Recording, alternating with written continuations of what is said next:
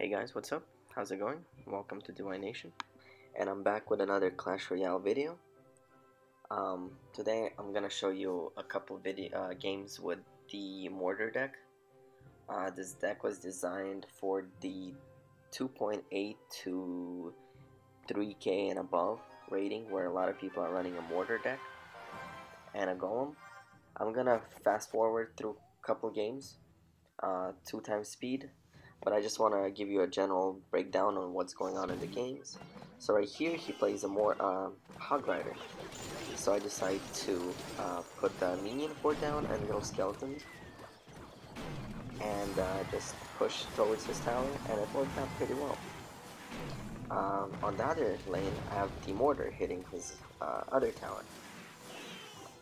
Now I'm just gonna constantly play minions right here, so to keep under pressure. As you can see, just throwing them away. He didn't have anything for my first minion horde, so I figured he won't have anything again. And I was right. They did pretty good, decent damage again. He dropped an elixir right there. And now I'm playing a defensive mortar. The reason why is because I know he has a Hog Rider. So, as you could see, Hog Rider focused on the cannon while the mortar and the Inferno Tower did damage. Now, I'm not worried about killing that tower because I have a rocket in my hand, and I'll kill that once the time, goes down to like 10 seconds or so. For now, I'm just gonna play defense. And don't forget, my minion horde keeps doing good damage because he does have arrows and only a fireball. So as you can see right there, the mortar kills the tower. I didn't even need to fireball. Now I'm just gonna be playing defensive buildings, so he can't do anything. So that was a pretty solid win. I'm happy about it. Let's get into another game. So let's see, right here, I'll play this game for you guys.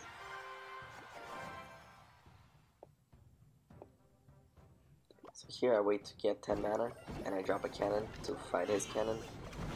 Then I drop all my trash minions that cost level 1. That cost 1 mana, sorry. He plays a mortar, so I didn't have an answer for it, so I was gonna rocket it. Now right there, he played all his minions right as my mortar was about to shoot, and it killed everything, as you can see. And my mortar did some good damage as well. Here I'm gonna drop a defensive cannon, so his princess doesn't do damage to me. His mortar will focus on my mortar for now, and I'm gonna inferno down that mortar. He's gonna play little goblins, skeletons, everything. I didn't even need to arrow there. I don't know why I did. Little mistake right there. I panicked. As you can see there, he plays the mortar. I play my mortar. I mean, he didn't play the mortar. He played the cannon. I played my mortar. Minion horde. We traded pretty much. Right here, I'm gonna kill his mortar again. I'm gonna take care of the barbs. He arrowed my minion horde. So the game is going back and forth. But my mortar right here is actually locked in this tower, while his mortar is shooting my cannon. So I got the better trade right there. So here we go again. His mortar is shooting my cannon, while my mortar is shooting his tower. Now I have a rocket in my deck, so I win that game. Few mistakes with the arrows, but I still won the game, so that was good. Now for this game, let's see what I do here. I'm doing the replays, so I'm just commentating as I'm replaying the games for you guys. So let's see, I place the cannon right there and the mortar right there. Now, as you can see, he has the poison spell, which is odd. But some people run that spell nowadays because it was increased in damage, and it actually does about like what 300 to 500 damage to your tower, depending on the level the card is. So here I get a mortar down. I'm gonna kill his minion horde or the minions. My mortar does some good damage right here, and as you can see, he tried to poison the mortar again because he didn't have anything to deal with. Right here I Inferno Tower, and he plays his Hog Rider, so the Hog Rider melts the Inferno Tower. So right now I'm ahead, and I'm just gonna start rocketing because I know I have a rocket, and if I just defend, I don't even have to use the mortar technically. I just have to defend and throw all my defensive buildings down. So right here I'm gonna Inferno again. He's gonna freeze. I'm gonna drop a mortar to bait his Hog Rider. So right here I'm just gonna rocket an arrow and I take that game. Pretty easy win. As you can see, rocket is actually coming in handy. That's why I run it. Okay, let's see. Right here, I see that I have a cannon and a mortar follow-up, so I'm gonna drop both of them. But unfortunately, he has a rocket slash bomb tower. So right here, if I'm not mistaken, I'm just gonna start rocketing his towers. Right? I'm holding, yeah.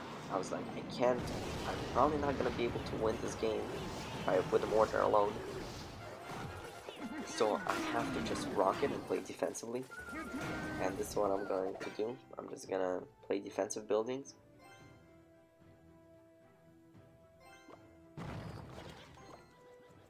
He has arrows, so minion horde don't do that much damage at all. I'm just gonna throw my mortar down. It gets rocketed. Opponent tower for the baby dragon.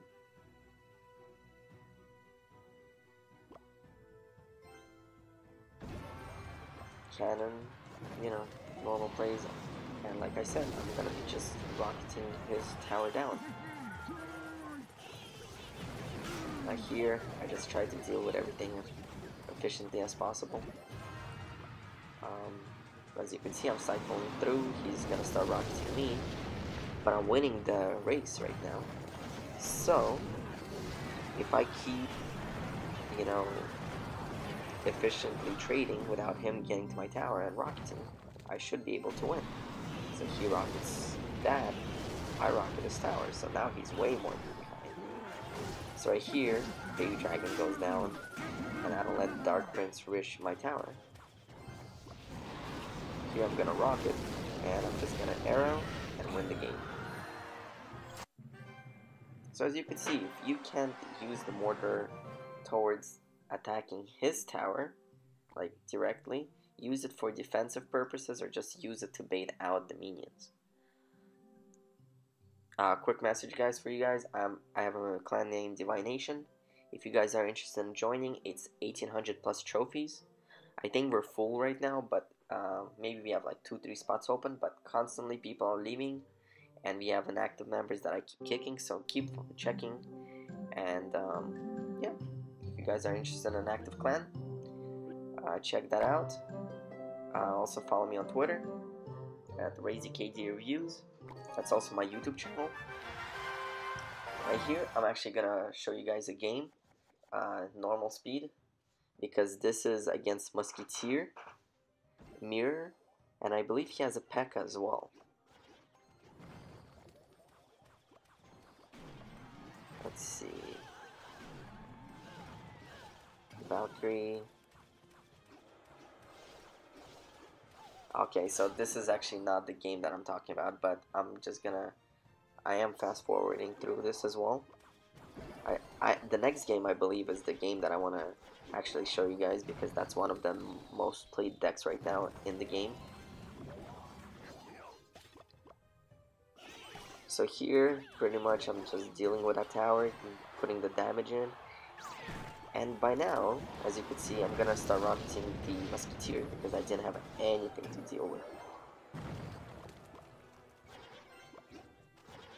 So right here, I'm just, you know, doing efficient trades.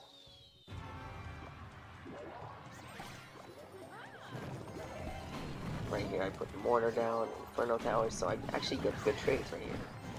I'm gonna rocket the Musketeers again because if they get on your tower, you are dead.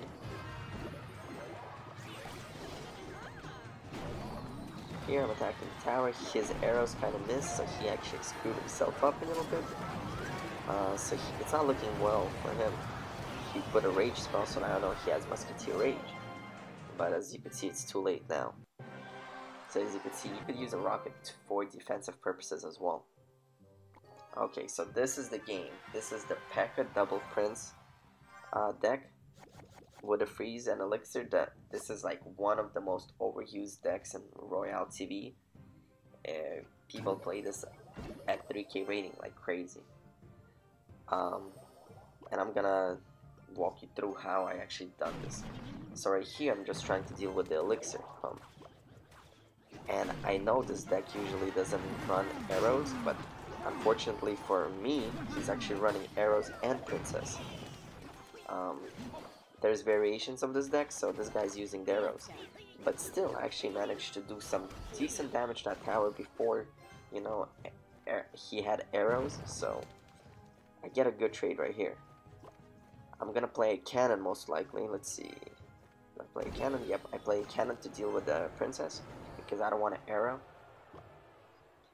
And let's see. I should be dropping a mortar. Yep. And look, you can see the P.E.K.K.A. So right here, I play my minion horde because I didn't know he had arrows. And now he revealed them. But my mortar is still doing a lot of damage. He uses a freeze right here, but I have an inferno that I place down.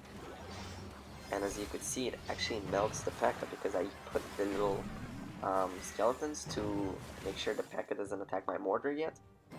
And my mortar was able to do full duration damage on that tower. Here, from this point on, I'm trying to play defensively while playing the mortar still, but if he would be doing good pushes right here, I would be playing defensive mortar because I could rocket that tower down. As you can see, he played a princess, and my mortar just melted her while it's shooting the tower. So I'm getting super efficient trades right here while holding him down. So here he uses freeze. I'm just gonna use arrows because if you leave that prince on that tower, you know, your tower is gonna die. And I let it sit there too long. I hesitated, but this is what I was talking about right here. I'm just playing defensive buildings. As you can see, that P.E.K.K.A. is gonna go from building to building, and here he's pushing me, but I'm able to play my rocket, my cannon down, and I'm just constantly gonna play building or after building after building, and I'm gonna just waste time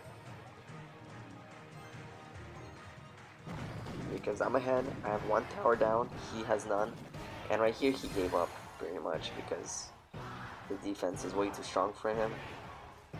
So this deck beats that deck if you play it properly. But that's pretty much it, guys. I want to show you a couple games. That's the deck I'm running right now.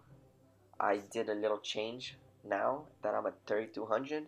Instead of the skeletons, I put a fireball, and it's been working out even better for me. But yeah, guys, thanks for watching. Subscribe, follow, like my videos. My stream schedule on Twitch is every night, 11 p.m. Pacific Standard Time. Check me out there. Thank you for watching, guys. Have a good day.